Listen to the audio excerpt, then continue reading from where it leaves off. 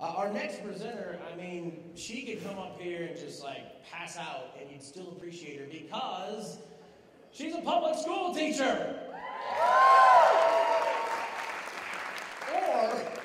Or let's revisit a Comedy Night phrase, or was until she quit her job just a few months ago.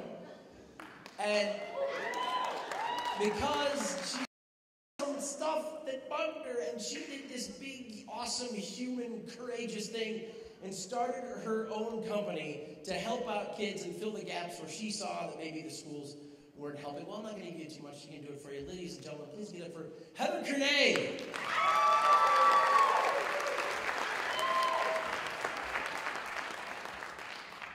I'm so excited. I have known that I wanted to be a teacher since I was 11 years old. My rapport with little kids was obvious to me, even when everything else in my world was pretty awkward and insecure. Little kids just made sense to me. And that was a role that fits me well. I have this sixth sense for noticing things like haircuts and new shirts and lost teeth. And in return, I receive all the musings of young kids, and they are masters at keeping it real, let me assure you. Now, from time to time, my teacher role does spill over into my home. I have been known to ask my husband, "Are you sure that's a choice you wish to make?" So I loved them, and they loved me very much. I had found my calling, I was hitting my stride. It's the goal of every career, right? So why did I do the most unexpected thing? Why did I leave public education? Well, the truth is, there was this gnawing feeling that was keeping me from my sleep because I was worried about the well-being of the students that I loved so much, because I knew that all over the country, even in my own classroom, students are being asked to do things that are developmentally inappropriate for many of them. Now, teachers are asking this because of a top-down pressure. You want federal and state money for education? Earn it with test scores. Now, we have decades of research that tells us how children's brains develop and learn, and it's unequivocally agreed upon that young children especially learn best through play.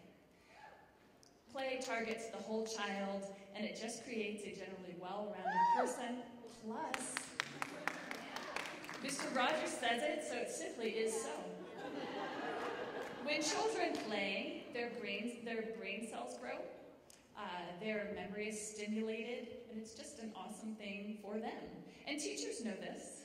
This is why so many teachers strive to create classrooms that are very collaborative and hands-on. Teachers are awesome, and they are not part of this problem. But educators are not calling the shots. Public education is big business. Standardized tests and the mountains of test prep materials that accompany them cost a ton. And we are basically paying for a $1 billion snapshot of students, teachers, schools, and districts. Is it Common Core? Do you get it?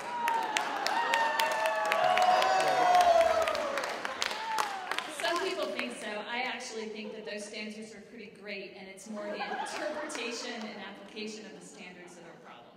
So here's a true story. In February of 2012, I had to give my third grade students the reading TCAP test here in Colorado. This was a test designed to measure how well I taught and how well my students learned the standards for the whole year in February. So please understand that teachers are not afraid of accountability, nor do they have any problem with high expectations of students. If you're going to be responsible for other people's kids, that's part of the gig.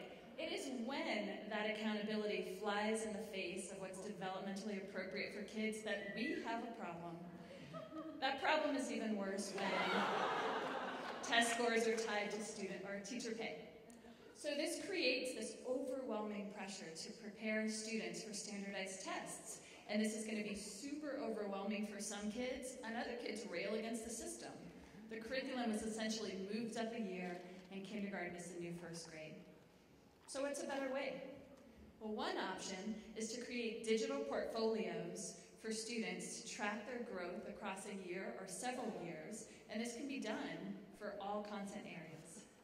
Birth to 3 programs have also been proven to increase math, literacy, and social skills in the future. and they're pretty good at mitigating some environmental factors that are tough on kids. This next one is actually very close to my heart because I tried to implement it in the school where I was working. What about a supplemental year of schooling in between kindergarten and first grade? This is not a retention, but rather an opportunity for kids to shore up any gaps in learning that they have with math, reading, and social skills. Let's make sure they're ready before we make them move on. Now, whether or not you have kids, or despite your political leanings, this is something that we all have to deal with. Eventually, we're all going to pass this ship along.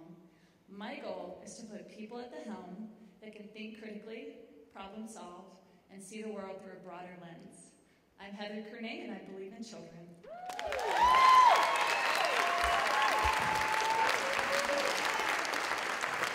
Thank you, Heather.